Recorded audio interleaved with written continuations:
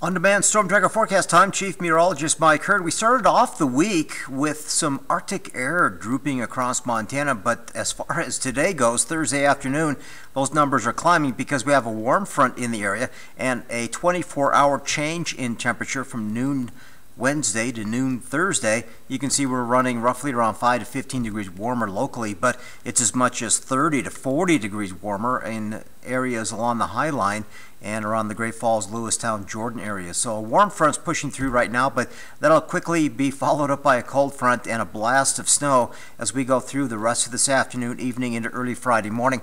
These strong storms out of the west tend to favor mountains versus valleys, but mountains may be absorbing the brunt of the snow, but I still think we'll see a little bit of valley snow here as well. So through 1 p.m. here, your Thursday, we are looking at a winter weather advisory, I-90 west of Missoula. Lookout Pass, again, some snow, and there is some rain, freezing rain potential there that extends up towards Kalispell in the northwest corner of the state. But a winter weather advisory starts this afternoon, goes through early Friday morning, and this is from Great Falls to White Sulphur Springs. So Cascade and Marr counties are included in the potential. So those little belt mountains could be, again, getting hit pretty good with some moderate snow as we go through this afternoon, evening, into tomorrow morning.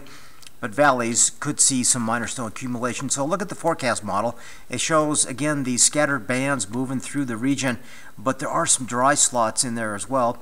The bigger impacts, I think, are going to be over mountains and passes. Then it becomes very scattered hit and miss as we go through the overnight, and then partly cloudy to cloudy skies as we head into your Friday afternoon, and then clearing out as we head into Saturday, and the weekend should be improving. So as far as the latest snowfall forecast models, it has really downplayed the potential for valley snow, maybe an inch or two for Bozeman. That could be enough to ice up roads and bring some tricky travel for your Friday morning. But mountain passes like Bozeman Pass, Homestake Pass, could be looking at some moderate snow. West Yellowstone, Reynolds, Targhee passes in there. Island Park, likely to see some accumulating snow and some blowing snow out of this cold front. But look ahead into the extended forecast, and temperatures climbing over the weekend and then staying slightly above average in Butte through the first half of next week. Teens at night for Bozeman. It looks mostly dry once you get beyond the current snowstorm, which should be ending tomorrow morning. Isolated hit and miss flurries on Monday, but keeping temperatures in the mid to upper 30s there on most days.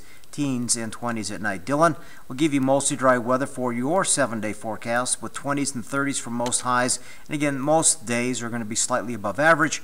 West Yellowstone, a chance for snow tonight, tomorrow morning, but mostly dry over the weekend, and you can see temperatures will stay near normal next week.